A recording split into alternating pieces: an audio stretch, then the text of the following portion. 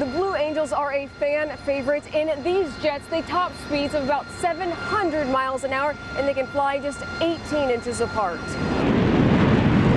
As they storm the skies, heads turn and jaws drop. Lieutenant Commander Lance Benson didn't say he looks cool, but he couldn't deny it. The flying is second to none. You know, we kind of have that idea when we're younger. You got a lot of hopes and dreams when you're little. He's living it. They're among America's finest aviators and are impressed by other acts. Sean Tucker.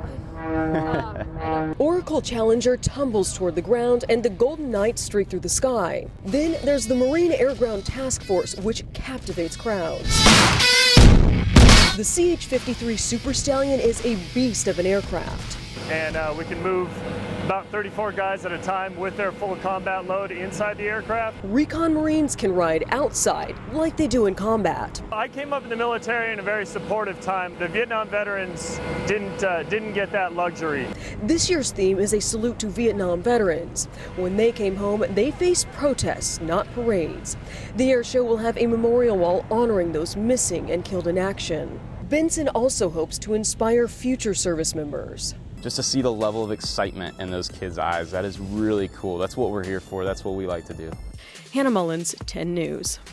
Pretty cool. And be sure to tune in again tomorrow night. 10 News military reporter Hannah Mullins will be back out at the air show, bringing us all the sights and sounds from the first day.